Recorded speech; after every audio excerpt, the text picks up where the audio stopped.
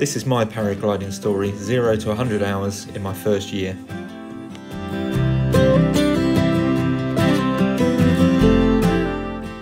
This is where I did my training in Sussex on the South Downs with Fly Sussex.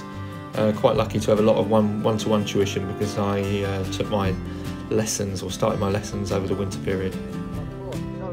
So these are some of my first flights on the South Downs with Tim, Scrappy, practicing forward launch in fairly light wind conditions, and then obviously practicing the landings at the bottom end.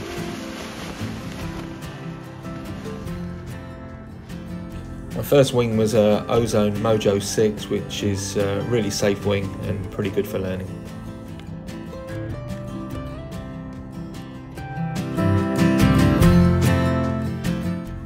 So my tactics for learning were going to be to try and do as much ground handling as possible, watch the guys on the hill, the better pilots, so that hopefully it'd be me up there with them one day, watching as much as possible on YouTube and learning that way, and basically just getting out and doing as much as I could whenever I got the opportunity. It took me 10 lessons to pass my CP, finishing the last lesson and passing in April 2022. So completely addicted, and this is where the fun really begins. Joined the local Southern Hang Gliding and Paragliding Club, and already a member of the BHPA.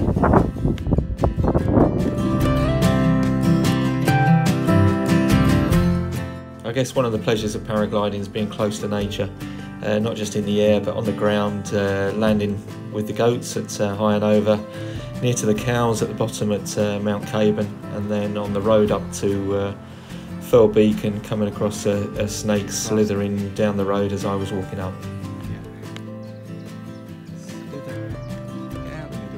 I guess we all remember our first high flight where we get up, maybe get some thermals and get up to where we've got a good view down below. Mine was about 4 weeks after passing my CP at Furl, got up to almost 3,000 feet. 3,000 feet, wing up above us. It is amazing. Just trying to hang on to the phone at the minute. God knows how I got up this high, but it is pretty amazing up here. Right, going to tuck my phone back away now before I drop it, and I think it would probably cause a bit of damage. As well as the highs, there's quite a few lows. Got to find a few barbed wire fences, quite a few bushes, and dragged along the ground a fair bit as well.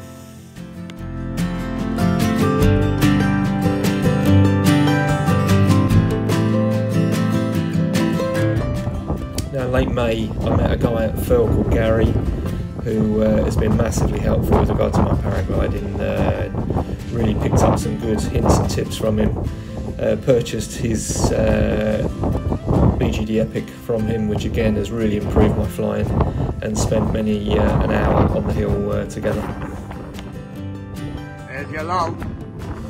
Yeah, it's probably around about this time I started to get a little bit of a reputation for myself for flying in winds that are a little bit stronger than other people like, and gained the nickname Cyclone Steve. Yeah, I found the Epic much more agile than the Mojo 6, easier to turn, easier to spot land, and probably the biggest improvement of all was the launch with the BGD, with the Epic. Much easier to get it up over the head and deal with some of the stronger wind launches. We're pretty lucky down in Sussex, got some excellent sites and all very close to where I live in Seaford. We've got Newhaven Cliffs, Beachy Head, High and Over, Mount Caban, Devil's Dyke, Furl Beacon, and Bo People within very close range.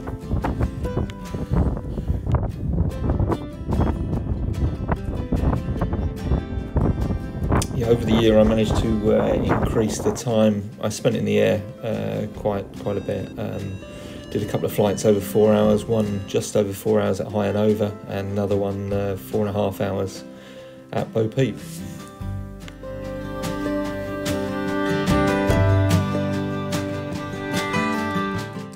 At the back end of July, managed to get my first very mini XC flight in. Flew from High back to where I live in Seaford. Only about 3 miles, but great fun.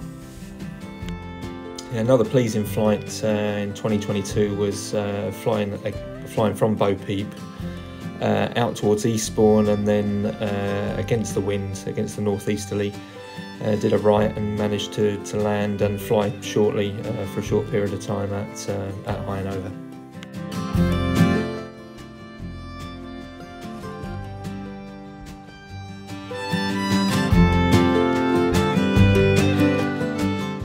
Yeah, this next flight was my favourite of the year. Flying from Devil's Dyke, managed to get all the way just past Falmer, went pretty much over the top of the Brighton football ground at the MX, and got almost to Lewis.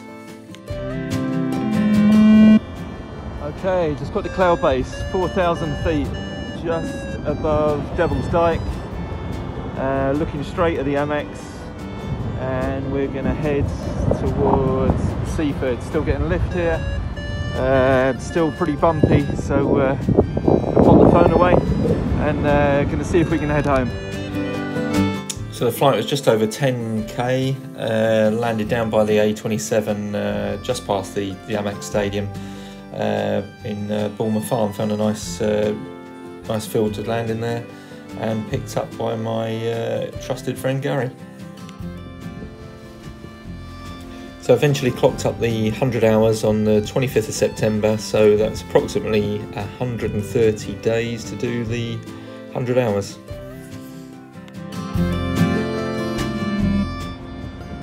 That's 2.5 hours at Furl today, just up at about 700 feet, some punchy thermals coming through, pretty strong wind, but having fun.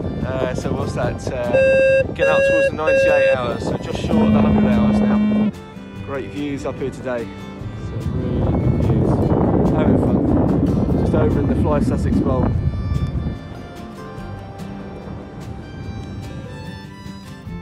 Yeah, once I'd done the 100 hours, got that complete, I took my pilot's exam, passed that, so pleased to have that under my belt as well.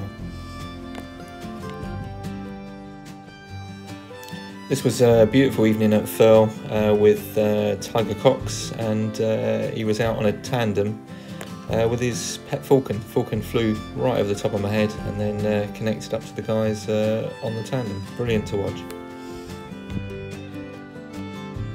Yeah, it was great to see Tiger again, because he was one of my instructors at Fly Sussex, who I can highly recommend to do your tuition with.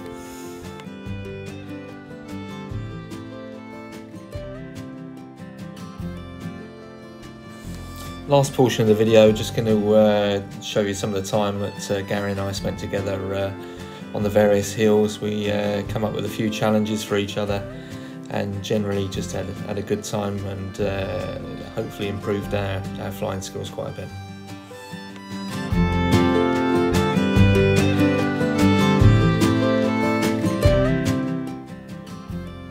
Not a bad day for flying in the snow. Here he comes. Gary's coming down the hill. Only -3 up there.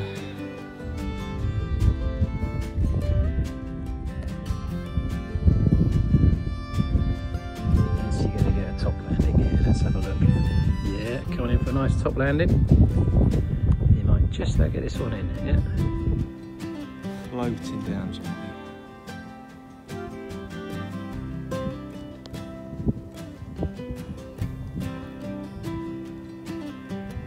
Feet down. Touchdown. Beautiful.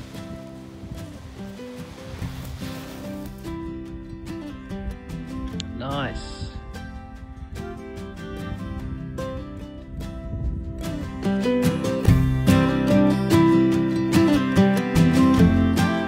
Okay, we've got the midweek spot landing challenge. Gary's coming down. Obviously got about 100 feet to go. He has got this to beat. The good thing is the wind keeps changing direction. He's got 10 feet to beat. He's got no chance whatsoever. This is Steve coming in for his accuracy landing. He's already beaten me once today, I think he's going to beat me a second time. I'm going to blame that on me testing a new wing. Let's see how he does. I think the beer is going to be mine today.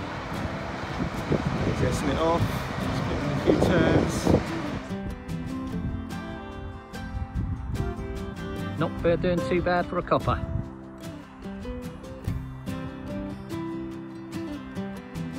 How's he going? Clearly watch my line of approach. I think he's going to completely balls this out.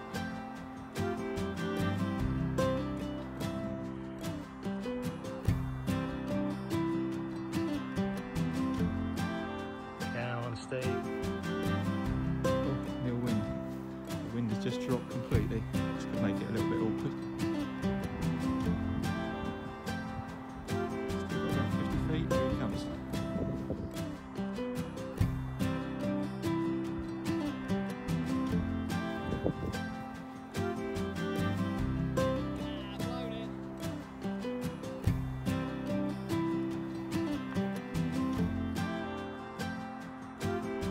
Don't hook it, don't hook it.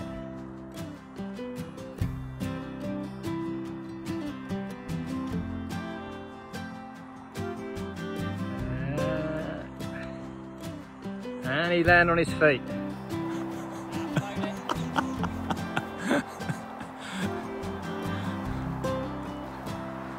Right, I got the beer. Great fun and some fantastic memories. Here's to everybody's safe flying for 2023.